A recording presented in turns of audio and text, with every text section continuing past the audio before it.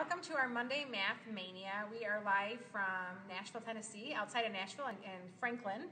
We had a little bit of technical difficulties and hoping that this video is going to run through as we're going to go through it again. We're out here for our state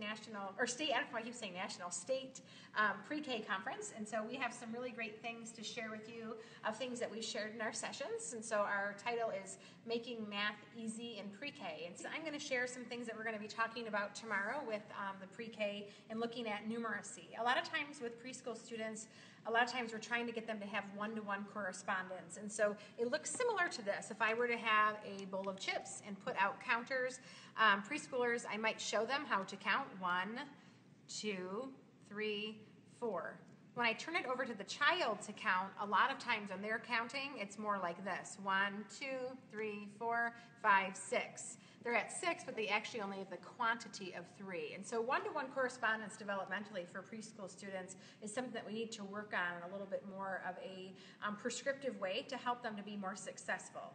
The understanding of this is that one-to-one correspondence with your hands and with concrete objects is actually a layer above where some preschoolers are functioning. And so we're going to bring it down to the kinesthetic number sense level, where we're going to have kids actually use their physical body to learn how to do one-to-one correspondence and then reintroduce them into the actual concrete object. And so our number line that we have displayed here on the floor is numbers 1 through 10. All of these do not have numbers on them. They're using poly spots that we have on our website, or also you could get them in a PE catalog. I just use Sharpie marker or Sharpie paint pen to put the quantities 1 through 10.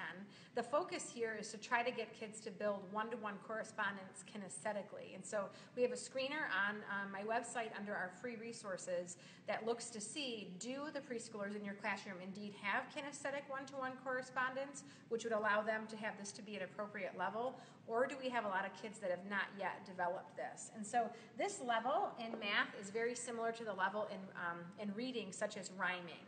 A lot of times we have preschoolers that will say cat, hat, and they see a water bottle, and that's the next thing they say that rhymes with it. And so this is the level of rhyming, but you're thinking of it in the area of number sense. And so as I'm walking on the poly spots, I'm going to show you what it would look like to actually have kinesthetic one-to-one correspondence, and then I'll kind of show you what it looks like in most 3- and 4-year-old preschools. So if I was at the end of the number line and I wanted to walk, and I asked the child to go ahead and walk to the number 6, they would have the kinesthetic one-to-one as they're doing it, like this: 1, 2, 3, 4, 5, 6. Obviously for each step and each number I'm counting.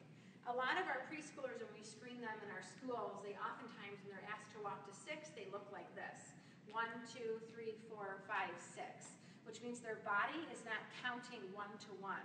Although this level of development is very important with kids who are 3 and 4 years old, we really need to take time to have this layer developed, because oftentimes this layer in learning goes unnoticed, and we try to teach other areas in mathematics, but this layer yet has not been developed. In our schools, we work with students for 10 minutes a day for 3 weeks, and we get them to develop this layer. And so lots of kinesthetic activities in your pre-K classroom are really important. Something like this is a number line, or even using floor tape on your tile outside of your pre-K classroom.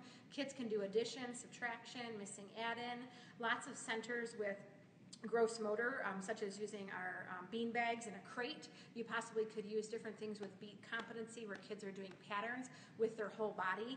All of these activities will help develop a child's kinesthetic number sense, and then once they have that layer developed, you can move them into more things with one-to-one correspondence and bring them into that subitizing layer in learning.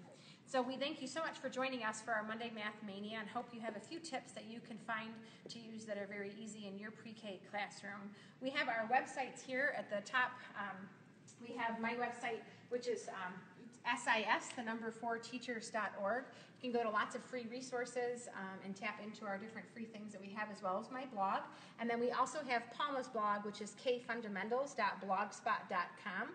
Kathy Griffin was with us earlier. Due to our retake, she had a scheduled meeting that she was unable to stay, but she has awesome resources on her website as well at KathyGriffinTeach.com, and so there's lots of great things you can check out there. We're here with Staff Development for Educators, and they have a website full of great complimentary webinars at SDE.com.